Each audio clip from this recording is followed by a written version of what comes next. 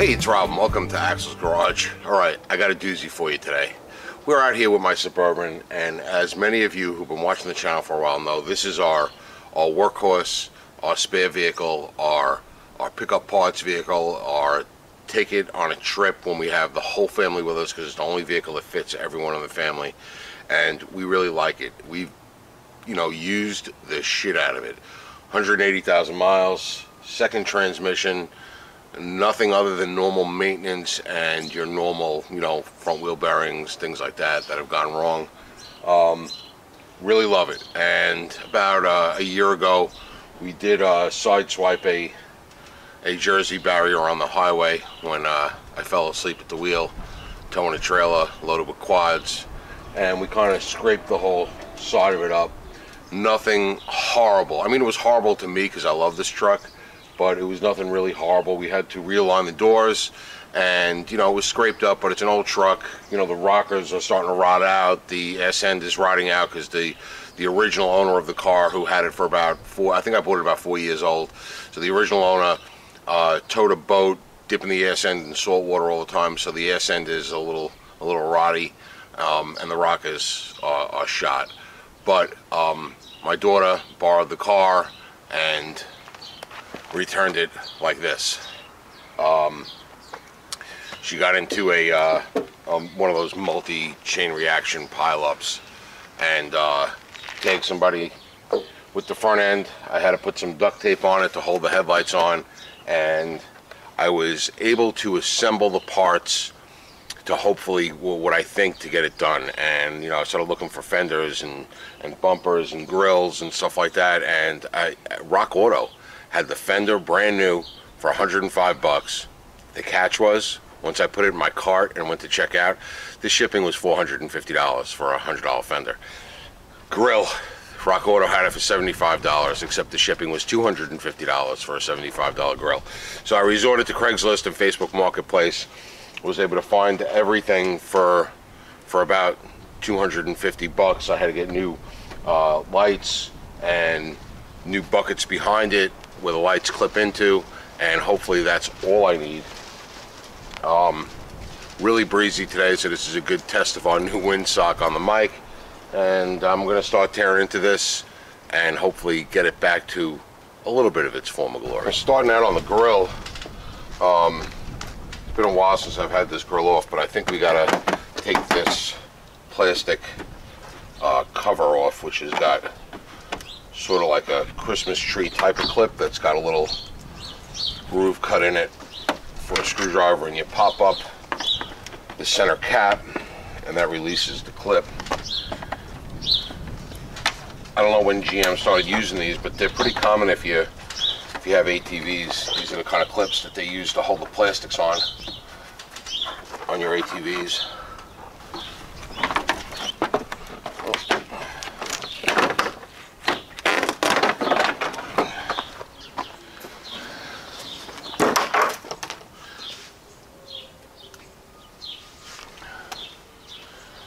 Alright, so with this off,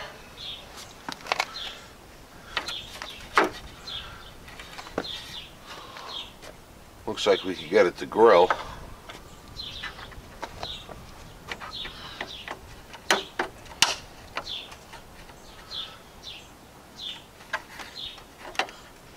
Looks just like some kind of push clip.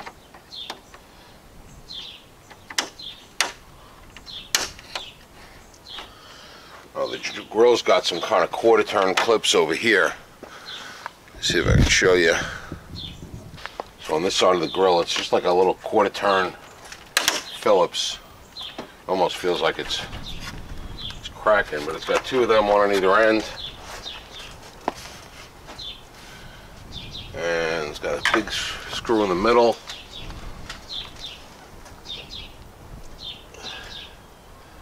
I don't know. We'll see as we go. Alright, so that was a 10mm top. And on the bottom, it looks like it's got those little quarter turn clips like the top does. There's a clip that holds it in on the sides.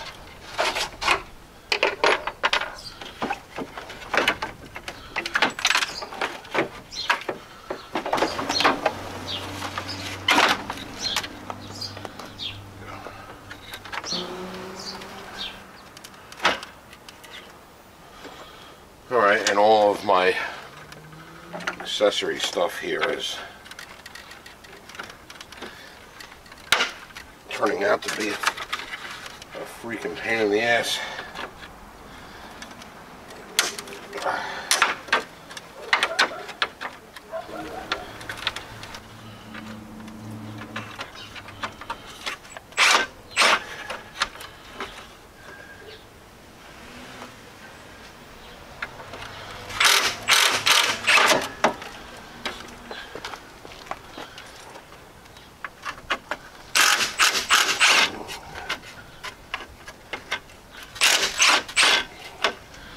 Probably one of the first times I've ever had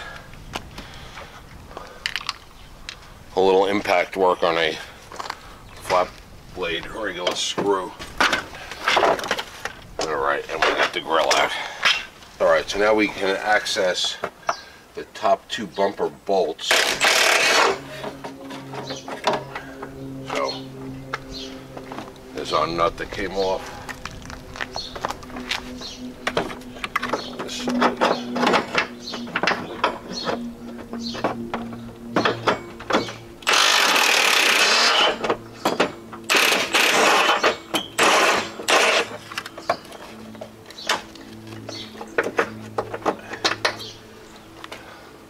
Alright, let's hope the bottom ones are the same way. That'd be kind of neat. Actually go in this way, so you might be able to get at them from the top, which would be pretty neat.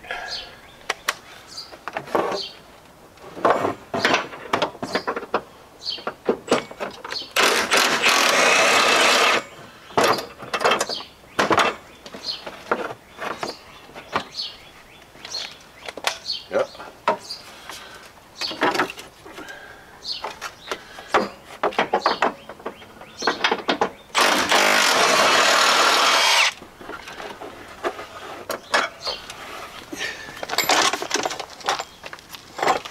Yep, there's a side bracket on each side.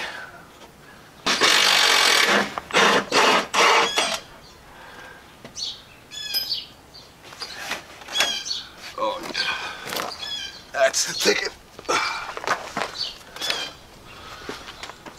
There's a little curvy bracket with a bolt on each side.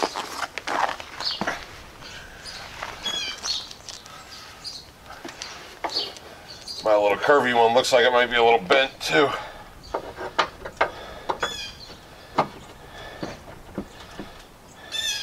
I think my install problem is going to be on this side where the bumper went back. That curvy bracket looks a little bent. I might be able to bend it back. We'll see.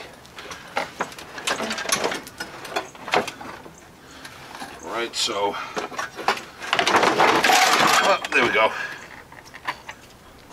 I was trying not to do that. Oh, at least this is off for now.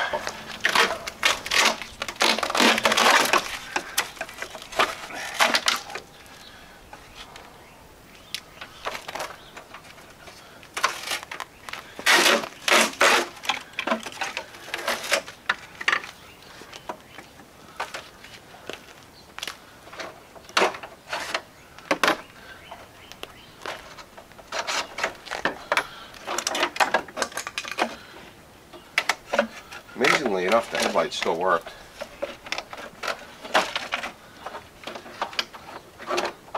Hook it right there. This is the piece that holds all the headlights in. You can see it's cracked and broken on this side here. So we did get a new one of these. I did not get a new one of these. I bet I could reuse this one. Doesn't look, I mean, it's a little twisted, but there's the hole right there where the clip is supposed to go to hold it in. It's probably just like a Christmas tree clip if it popped out that easy. So I'm betting we could use this over. So we're gonna get this out. These look like towels. All right, so this plastic, the headlight bucket, I guess you would call it, which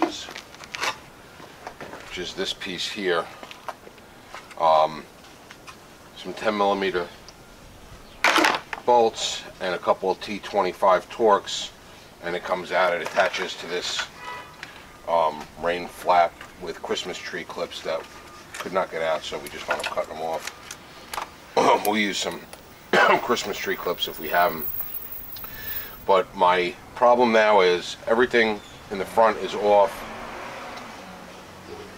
But here's the real issue. This box right here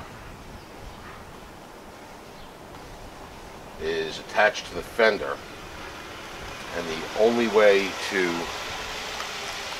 get it pulled off is stalker. The only way to get it off is take the battery out. And if you've been watching me for a while with this vehicle, it's a pain in the ass to get all the monitors to come in, and they did come in over the course of the last year. I did get a check engine light on for a while, but for the last, knock wood, for the last month or two, we've been driving it and it's been rock solid, and the inspection is due the end of March 31st, and we're at like middle of March. What are we, 10th, 11th, 12th, March 12th today? So I don't know if I want to disconnect the battery.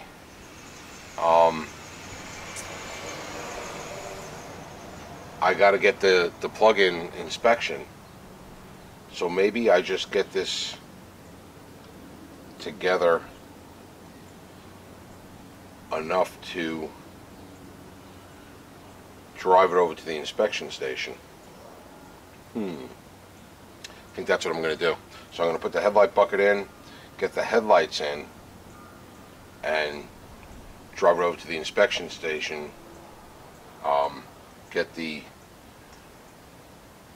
ODB2 plug in it for emissions, because all my monitors are in, and then replace the fender. Because to replace the fender, this whole battery's got to come out, and this is the whole fuse power junction for the whole vehicle. This has got to get disconnected off. I'm not sure where we left off. I was working and talking, and when I looked at the camera was dead. The battery had gone dead. So I'm sitting here talking to myself.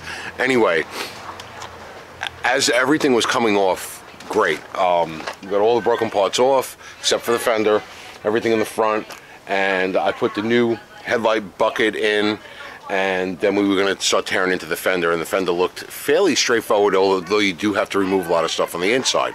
You could hear the women cackling in the background. It's my wife and the other moms.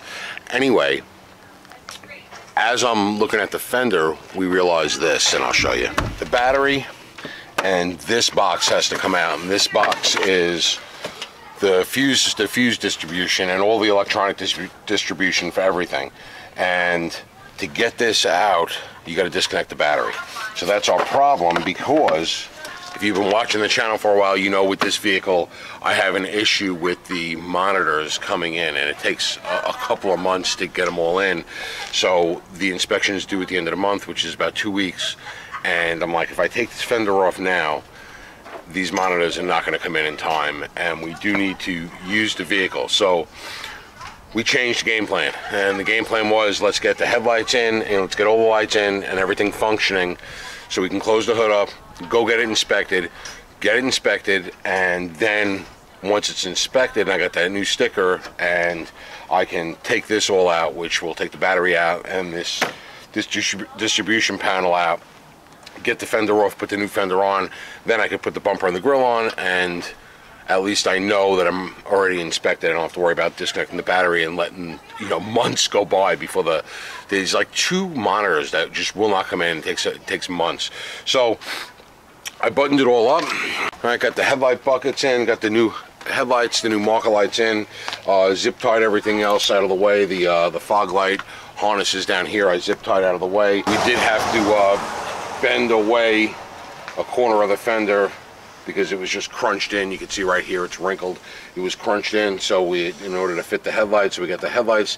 The only thing we need to adjust the headlights, and we'll do that when it gets dark. You use a T15 Torx.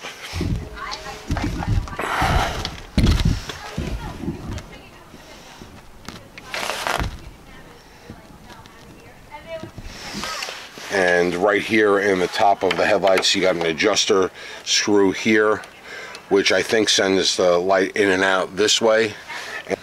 And down in this hole here is another adjuster just like that with a T15, and that will tilt it up and down and give you a height adjustment. So we'll go find a dark wall somewhere where when it gets dark, and just even it out with that headlight. That's going to get you right in the ballpark of where you need to be. Then we'll get it inspected.